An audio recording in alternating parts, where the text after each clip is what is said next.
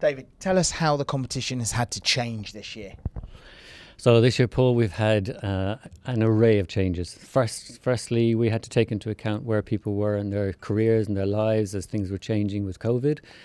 We made those changes, and early on we decided whatever was going to happen, we were going to carry on with this competition and make it even more exciting and even more dramatic through the challenges. So the changes were making sure that if people couldn't cook in semi-finals, how would we get the best out of them? And introducing the second stage, as you know, was such an amazing twist to the format, something I think we'd probably keep. I think we'll agree on that.